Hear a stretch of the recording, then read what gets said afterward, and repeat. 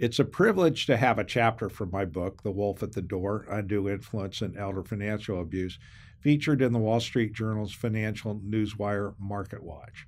The chapter concerns a phenomenon I've encountered frequently in estate and trust lawsuits: conflicts between stepmothers and the natural children of a decedent over property and assets.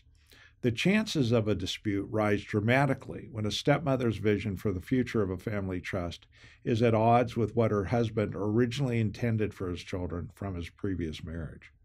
There are many components to why stepmothers can play such a visible role in cases of undue influence or elder financial abuse. I want to stress that I'm not saying stepmothers have bad intentions.